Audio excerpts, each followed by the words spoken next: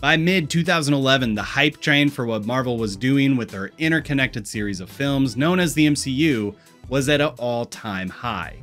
Having taken a grounded look at Iron Man in the modern world twice by this point, which both took form as near-future science fiction action flicks.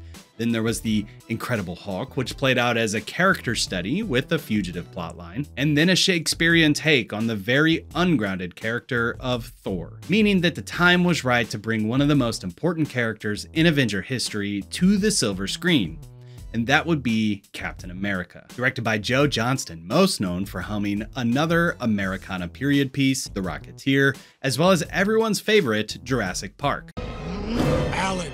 Captain America, the First Avenger, follows the adventures of the First Avenger, a title that actually has always kind of bothered me a little bit, pretty much because it precedes the in-universe explanation of just what an Avenger actually is. You were the world's first superhero. Then what is this a nod to? At any rate, Joe Johnston filled a superhero World War II action flick chock full of actors and CGI that range from okay to amazing, as well as a ton of references to the MCU, the comics that inspired this film, and a deeper meaning that will knock you in the jaw. Or not. It's gonna be great, let's go. I can do this all day. In a very The Thing inspired opening sequence, we open up somewhere where it's quite cold, which based on the maps from Iron Man 2 as well as Cap's later trajectory is probably somewhere the little east of Greenland. By the way, in universe, S.H.I.E.L.D. must really prioritize sarcasm in job screenings. You the guys from Washington? You get many other visitors out here? I mean, the guy's like just doing his job in sub-zero temperatures. Anyway, a ship unlike any ever seen has been located by some Russians, and upon entering the vessel, the capsicle is found. At this point, we jump back in time to see how we got to this future, which would make this the third out of 5 MCU films to rely on this opening sequence time jump gimmick to frame the narrative. Cut to 1942, and a Nazi spin-off regime is attacking the small town known as Tonsberg. Sorry, I can only say that as a Missouri hillbilly, no disrespect intended to the place, which seems to be as connected to Asgard as the pronunciation of the place I screwed up last week, which is the New Mexican town we see in Thor. You'd be forgiven for not knowing that, but it seems like these locations are as connected to Asgard via the Rainbow Road, and at least in the case of Tonsberg, the people were helped out when the Frost Giants invaded Midgard 1,000 years ago, which is where our story begins. Now, the Jewel of Odin's treasure room, aka the Cosmic Cube, aka the Tesseract, aka the Space Stone, would end up residing in Tonsberg, and I'm not 100% sure on how that happens. Maybe if you have an Infinity Stone in your grasp, just keep it in your treasure room next to your all-powerful killing Alexa machine. Oh, and Tonsberg, by the way, is the same location the Asgardians found New Asgard much later in the timeline. Back to 1942, that branch off the Nazi regime is known as Hydra, and I've seen a lot of people complain about how this logo looks, which, you know, again, he says, if they cut off one head, more shall take its place. And this thing just has one head, so I get the complaint, but also Schmitty here is kind of an arrogant fella, so I can assume that this logo was just meant to represent him as the Red Skull. See, the blood on his thing was the red from the skull, teasing that he is the Red Skull. More on that later. Hydra's seeking out that very specific artifact, and Schmidt uses his punching tank to knock open the doors of this church. Coming up empty after searching a Viking sarcophagus, Elrond gets very creative in order to get the help from the elderly church guy to help give up the location of the Tesseract. Finding in the Asgardian tree that my Missouri hillbilly accent won't even attempt, Yggdrasil. the Tesseract is now in Hydra's hands, and the director of the film perhaps references a movie he worked on years prior. And the Führer digs for trinkets in the desert. In all fairness, Hitler's real-life interest in the occult ranges from curiosity to full-on obsession, depending on what time of the day you're watching the History Channel. So the story here fits nicely as it is an offshoot of our own reality. Heading to the 1940s New York skyline, a tiny Steve Rogers with all of the ailments, even this one spelled wrong, is rejected from going to war once more. Going to the theaters to blow off some steam, little Johnny Storm demonstrates both his unwillingness to take guff from bullies as well as his ability to take guff from bullies, a character trait which would persist throughout his arc in the MCU. Saved by what in my headcanon is just a very late Bucky, a character trait that would also stick with him throughout the MCU. Later in the day, now connecting us to Iron Man 2, Bucky and his plucky sidekick are on a double date at the Stark Expo with Queen Victoria and the other woman. The diminutive Rogers steps out to hit the waffle stand and try for a 5er for F. Bucky stops Steve short of the weirdest amusement ride ever, and the two have a perfectly executed exposition drop for the pioneers of a sneaky Stanley Tucci. These sentences actually even render in people's brains. Based on his personality alone, Stunted Steve is approved for the Strategic Scientific Reserve.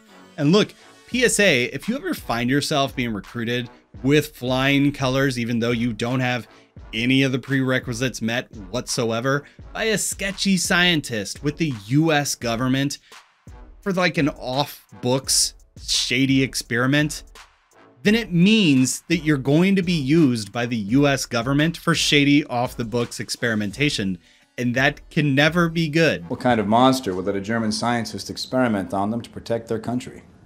We're not at war, Captain. She's right. Governments are shady as Satan, and especially shady during wartime.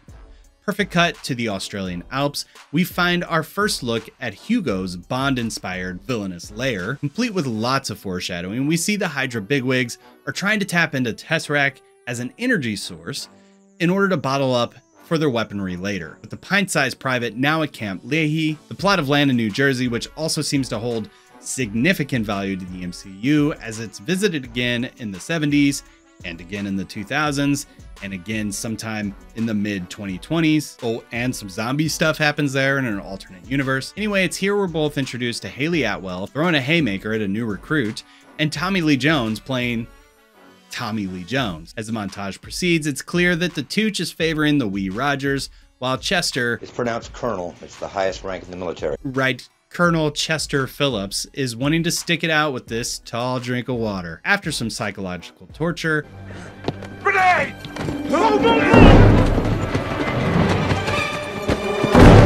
Get away! Rogers is ultimately chosen. As Dr. Erskine explains, the serum amplifies what's inside. Good becomes great, so on and so forth. It also makes you really strong and really jumpy. At the Hydra base, Claudius Templesmith looks over some photos confirming that Caesar Flickerman is now working with the US government.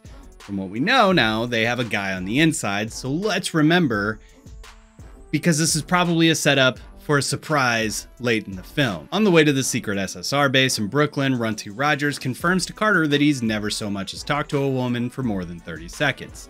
Check this off his list now.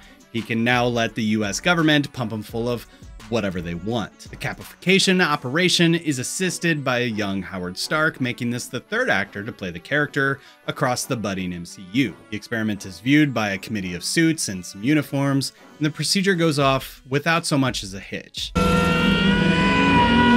And Chris Evans was so hot that Haley couldn't help but touch him. While celebrating the modern Marvel, a nefarious looking man pulls a gun and sets off an explosion, killing the Tooch and resulting in a pretty heartfelt moment. But also, could we maybe have set up the spy in a different way? Or like, did we even need the setup for the spy at all? It just happened in the previous scene. Like, maybe they just could have put some photos strung out in the background in the first Evil Lair scene. I don't know. It just felt like, trust your audience. Like, I'm just saying, we didn't need this scene at all. Like, Chris, how else could we establish that his face was really, really red? With his newfound body, Beefy Rogers pursues the assassin, donning a star-spangled shield and, quite frankly, impressive diving skills. Not getting much out of this Hydra agent, though. Cap laments at the loss of his maker, but it's clear that he's a full-blown hero now. Cut to the other side of the planet, Schmidt declares Hydra's independence from the Nazi regime and uses his newfound guns, making it clear that he's a full-blown villain now.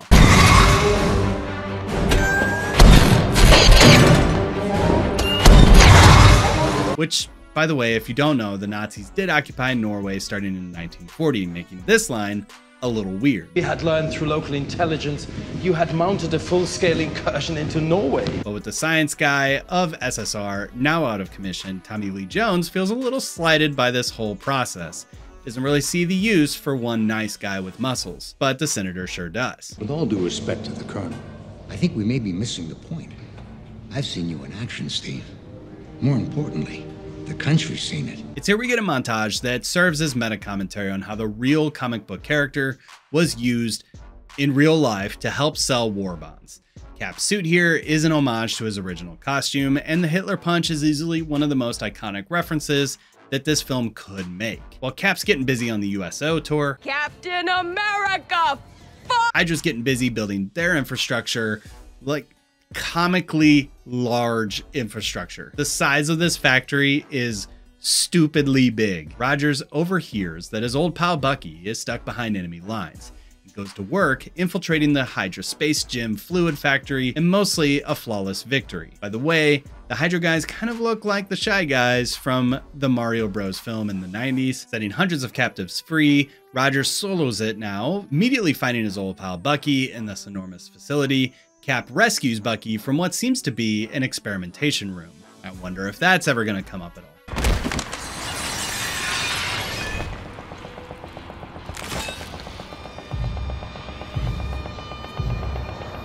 But now with the base on full alert, a self-destruct sequence is underway. Cap and Buck square off against Schmidt and Zola, only to be separated by plot reasons, and it's here we get to see Megatron's second phase, the Red Skull, which I'm glad the film went out of its way to tease that his face was red several times throughout this. The trailers gave it away. What do you expect? He was also on the movie poster here too. I just don't know why the film felt like this was such a revealing moment, but I get it. I guess if he was just red the whole time, it wouldn't make sense. I do like his design in this film so much more than that 90s version that traumatized me as a kid. While the bad guys get away in very Saturday morning cartoon types of way, Bucky and Captain America have to cross a tightrope in order to escape. The makeshift bridge collapses and Cap goes literal smoke show for the audience. Cut to Tommy Lee Jones writing a KIA letter to Rogers' very deceased parents. He's interrupted by a Cap-led prodigious parade of captivating ex-captives. Really teaches you not to leap to conclusions. I'm just saying, it's very Saturday morning cartoon, this whole thing right here. We get 3 hurrahs for the film's titular hero, and we close out with steamy Steve Rogers finally finding his purpose in life. Roll credit.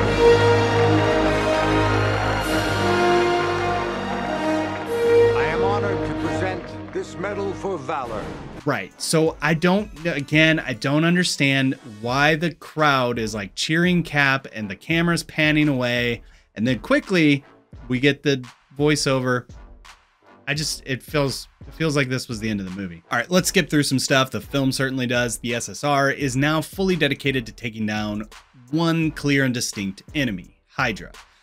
If you're not in the know, SSR is the foundation of S.H.I.E.L.D. later, meaning that this really created a plotline of the two being diametrically opposed forces that would last 70 years into Phase 2. We also get a sequence of Cap selecting his crew, which consists of the bowler hat guy, who's played by the bad guy in Walking Tall, among other things. He also voiced Bruce Banner several times, so there's a Marvel connection for you. Bowler Hat does pop up in Agents of S.H.I.E.L.D., along with Kenneth Choi, who also plays his literal grandson in the Spider-Man films. But at this point in the MCU, I wouldn't be surprised to find out that he's some sort of immortal being content to just hide in the shadows until Kevin Feige wants him to rise to action. Other commandos include Puff Daddy, Union Jack, and Bruno Ricci of Captain America, the First Avenger fame. By the way, the bartender here was a body double for Little Rogers, which is a very interesting claim to fame. Moving on, we get a very brief Corrupt the Cap sequence where Marjorie Tyrell tries to kiss the sexiest man alive, kind of giving us the sense that maybe Cap might be corruptible. But that quickly goes nowhere, and the concept is literally never touched again in the entire MCU. Agent Carter's a little pissed about it, though.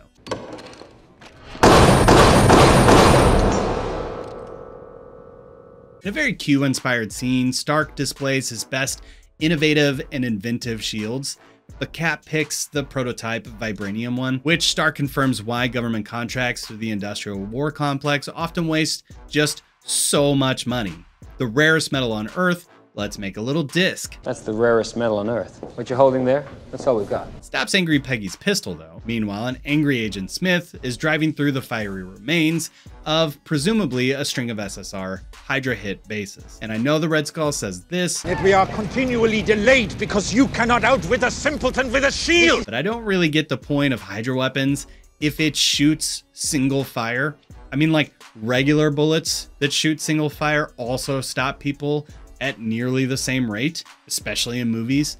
I mean, it does seem easier to clean up the mess using Zola weapons, so there's a win. At this point, we get some shots which mimic the Mimicry films from earlier in this film. Infiltrating a train to try to kidnap the auctioneer from everyone's other favorite Jurassic film, Bucky and Cap find themselves separated, having to beat their own levels of difficulty boss. Just kidding, Cap goes real Casey Jones on his mini-boss, and they take out Tommy Lee's guy together. Sorry, this Tommy Lee and not that Tommy Lee. Bucky's tossed from the train in an explosion, which leaves Cap sad for about a scene and a half. Zola's then interrogated by this Tommy Lee, revealing that Hydra's planning on bombing everywhere. This then leads to a scene which gets me every single time. Okay, so Hugo walks in. He faces the camera, he looks around, he then turns his back to the camera. Now the camera's on the other side. We get a low medium shot looking up towards him, speaking to his squad of about 10 shy guys outside his Koopa stealth airship. And then he goes over his nefarious plans. I get it. These are his most trusted guys, his hardcore crew of rough and tough soldiers who won't crumble to Cap like a discarded piece of paper. As the sequence ends though, he turns around and poof, there's like conservatively 1,000 dudes here. I just don't get the point of framing it this way. We already know he has an army. It seems completely unnecessary and again, just very Saturday morning-ish. Cap and Carter now having a drinking scene in which Peggy talks about how we need to respect people we work with to the point that we can release them from the burden when things don't work out the way that we want them to. Cut to a planning sequence and we get the final conflict laid out for us. Cap goes on as a one-man wrecking crew.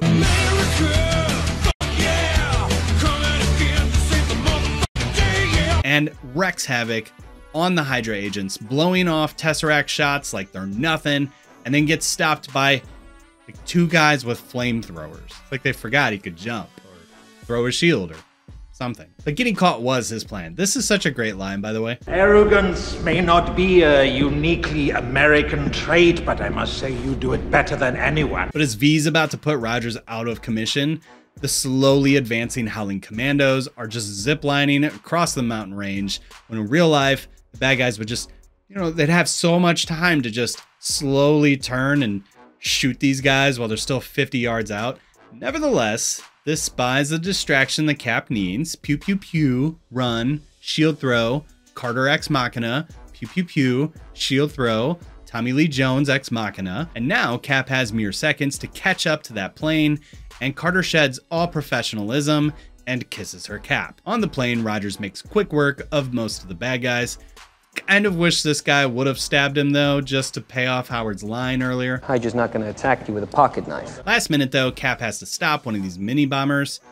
So he does, crashing his bullet bill into the big airship. Cap makes it to the main bridge, and the big boss fight now commences. It's at this point in the MCU, the trope of basically having the yin-yang version of the hero is getting really played out. This now makes 4 out of 5 films where the bad guy's basically a palette swapped version of the good guy, with the only outlier being Thor, whose main antagonist was the concept of boredom.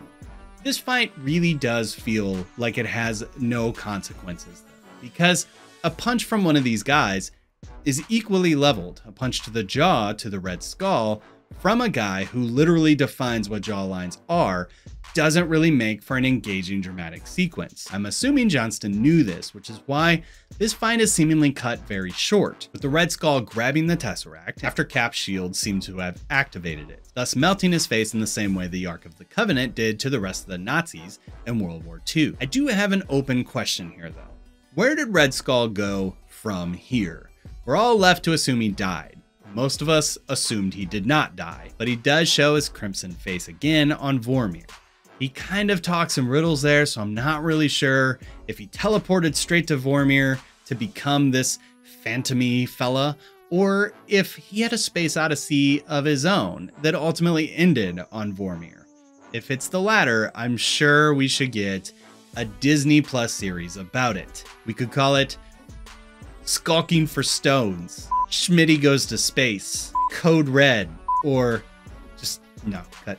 During the battle, the controls of the ship were damaged and the flight has to use autopilot. And it was really kind of Schmidt to label all of this in English as opposed to earlier in the film. I didn't know you spoke German. We determined that the autopilot is taking the plane to New York and the final payload is still crashed into the back of the plane. I don't get why he doesn't just go out there and like kick the bomb out into the ocean and have some other jets scramble for him. I don't know, it just seems like he just went down with the ship a little too easy. Fast forward 70 years and S.H.I.E.L.D. constructs an entire facade to ease Rogers into the 21st century.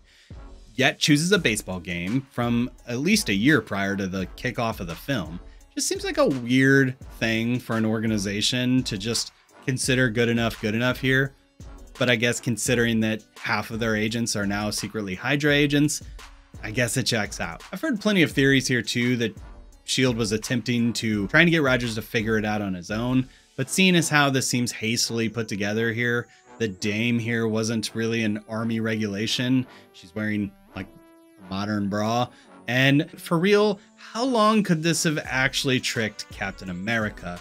These backdrops are easily 10 feet away, meaning that if he just gets up and looks outside the window, he's gonna see that he's in some big weird soundstage. All of this does remind me of one of Steven Spielberg's most poignant flops, but I don't really know what we're going for here. Back out to our century, it turns out that Cap's icy grave was more like a cryogenic chamber, and Steve Rogers is now an elder millennial. The end tag for Captain America gives us a scene ripped straight from the next film, as well as a trailer for that film. So to see what's underneath the frozen surface of the first Avenger, let's dive into the deeper meaning.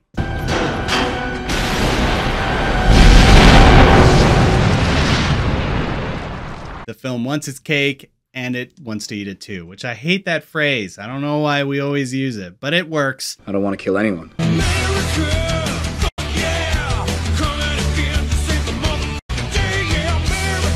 Right, so Captain America, the film, had a lot of work cut out for it. It was a period piece which needed to establish an honestly outdated character within the grounded vibe of the universe that Marvel was building.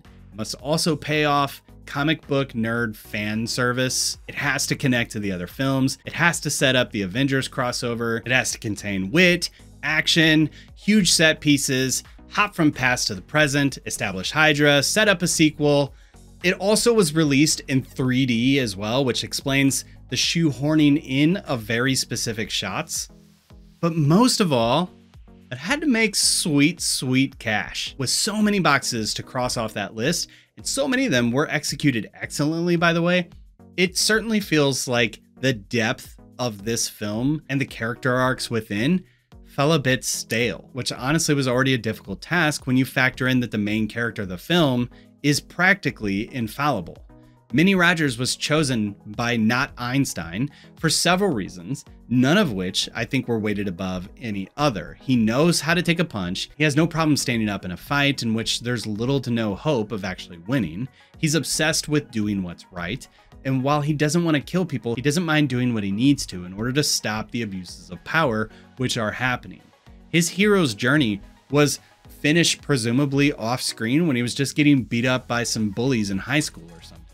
But by the time this film begins, he's already arrived, which setup does make for an interesting source of drama, being that he is the right guy with the wrong equipment. But as the doc explained, the serum brings out what's inside. And I technically think he's telling the truth, but I'm not really sure there's a sciencey reason for you to become a gooder guy if you're a good guy or a badder guy if you're a bad guy. Instead, it's probably commentary on that old adage of absolute power corrupts absolutely. Against the backdrop of the Nazi regime, the writers were able to make this easy comparison with the Red Skull. As his influence, technology, infrastructure, and then power increases throughout the film, so does his tyranny, which would all reflect what was actually happening in our real world during that time. The Red Skull as a villain works as contrast to just how good Cap is. juxtaposing his 100% good against Skull's 100% evil. As I alluded several times throughout this field guide, the whole thing has a very Saturday morning cartoon vibe to it. Cap's only source of growth is really after he loses Bucky, and he has to come to grips with that loss, as well as settle the regrets he feels alongside respecting his friend's agency. In this, Cap is able to settle that there are some acceptable losses in battle, which, I mean, sure, lessons learned there for the future, but that doesn't quite create a satisfying arc for the character. Fortunately, considering that this film was so firmly establishing this unmovable object of good and righteousness, it is very effectively used in the future. So while Captain America brought in about $370 million into the box office against its $140 million budget, along with those other boxes it checked, but while it's a mile of chiseled jawlines wide, it is just an inch deep in the ice. Thankfully, all that sweet revenue flowing in from ticket and toy sales, Marvel did greenlight a sequel in which fans would go on to absolutely love. But that's all I have to say about Captain America, the First Avenger. Join me next time when we talk about 2012's The Avengers.